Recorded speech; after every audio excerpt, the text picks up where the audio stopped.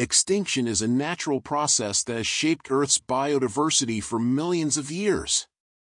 However, with the rapid decline of numerous species due to human activities, scientists are exploring the possibility of using advanced genetic techniques to bring back certain extinct animals.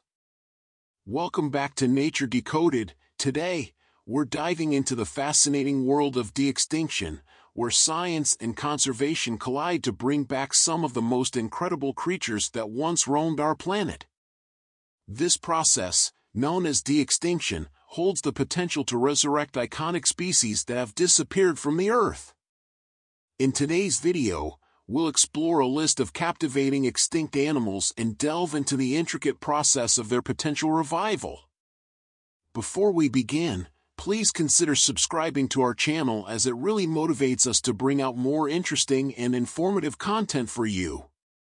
So, without further ado, let's jump right in and discover the incredible world of bringing extinct species back to life.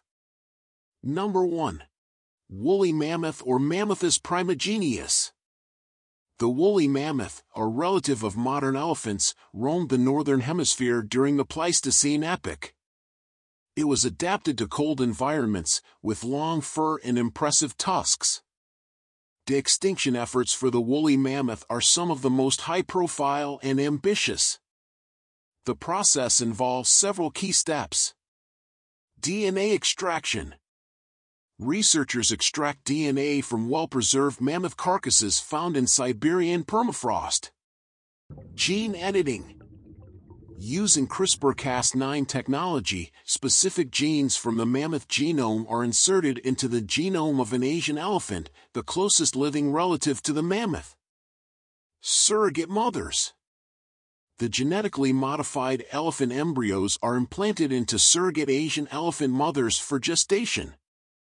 The ultimate goal is to create a population of woolly mammoth-like creatures that can be reintroduced into the Siberian wilderness. Number 2. Stellar sea cow or Hydrodomalus gigas. Stellar sea cow was a massive marine mammal that inhabited the waters of the Bering Sea. It had a thick layer of blubber and was a slow-moving herbivore. De-extinction efforts for stellar sea cow involve a combination of genetic engineering and selective breeding. Genome reconstruction. Scientists are working to reconstruct the sea cow's genome using genetic material from well-preserved remains. Gene editing. Once a nearly complete genome is available, CRISPR technology and gene editing techniques can be used to modify the genomes of living marine mammals with similar ecological roles. Captive breeding. After creating a population with sea cow-like traits, captive breeding programs may be initiated to increase their numbers.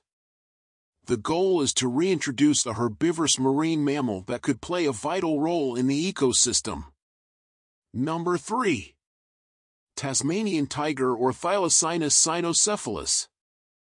The Tasmanian tiger, or thylacine, was a marsupial predator native to Tasmania and mainland Australia.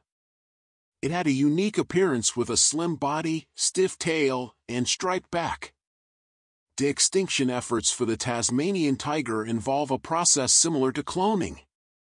DNA extraction. Scientists have been working to extract DNA from preserved thylacine specimens, including skins and tissues. Genome sequencing.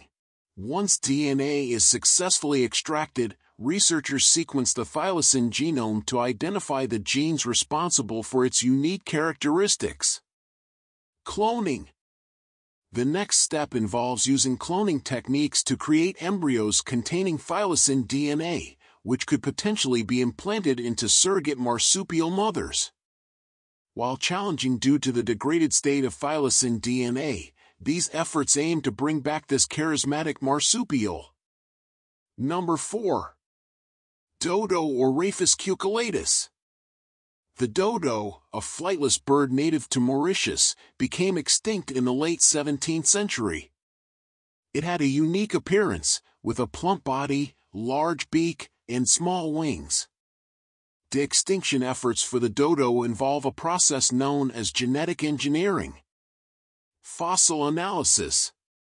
Scientists study dodo fossils to gain insights into its appearance, behavior, and genetic makeup. Comparative genetics. DNA from related species like pigeons and doves is compared to dodo remains to identify the closest genetic relatives. Gene synthesis.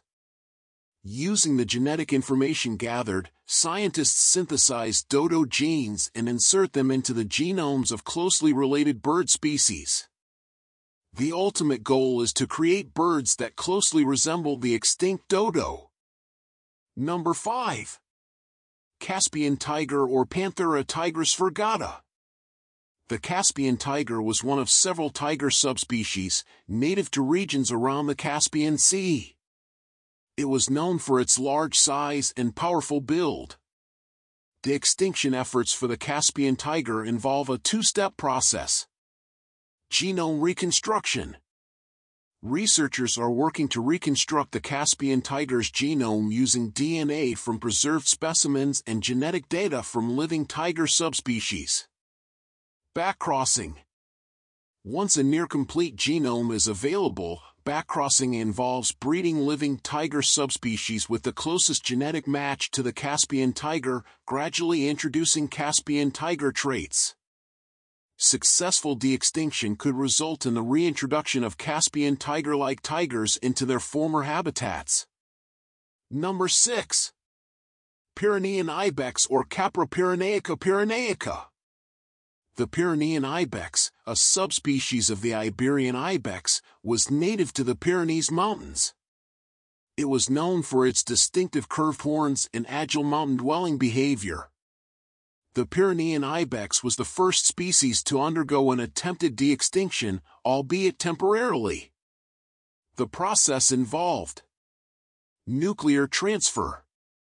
Scientists extracted nuclei from preserved Pyrenean ibex cells and inserted them into domestic goat eggs with their nuclei removed. Surrogate mothers. The embryos were then implanted into domestic goat surrogates to carry the pregnancy to term. Despite the birth of a cloned Pyrenean ibex in 2003, it died shortly after birth due to lung complications. This attempt highlighted the challenges of de-extinction. Number 7. Quagga or Equus quagga. The quagga was a subspecies of the plains zebra native to South Africa. It was characterized by a unique pattern, with stripes on the front half of the body and a brownish-reddish coat on the rear half. De-extinction efforts for the quagga focus on selective breeding to recreate its unique appearance and genetic traits. Selective breeding. Researchers selectively breed zebras that display quagga-like traits, aiming to produce individuals that closely resemble the extinct subspecies. Phenotype restoration. The goal is to achieve animals that not only look like quaggas but also possess similar behaviors and ecological roles. While not a true resurrection using genetic engineering, these efforts aim to mimic the quagga's appearance and role in its ecosystem. Number 8. Passenger pigeon or Ectopistes migratorius. The passenger pigeon was once one of North America's most abundant birds, known for its massive flocks that darken the skies during migration. De-extinction efforts for the passenger pigeon involve a combination of genetic engineering and selective breeding. Genome reconstruction. Scientists are working to reconstruct the passenger pigeon's genome using preserved specimens and DNA samples from related pigeon species. Gene editing.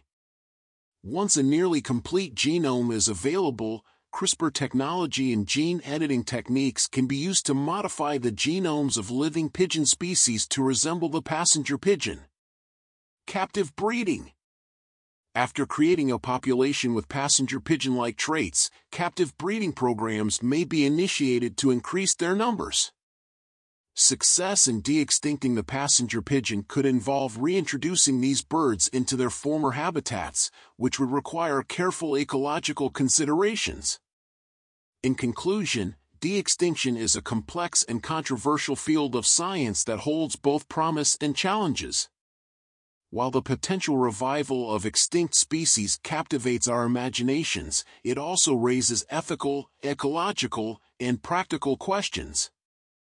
Each de-extinction effort requires careful consideration, transparency, and a deep commitment to ecological responsibility. As scientific knowledge and technology continue to advance, the possibility of bringing back extinct animals becomes more plausible. However, success in de-extinction will depend on our ability to address these challenges while preserving the delicate balance of Earth's ecosystems. Thanks for staying with us, and see you in the next one.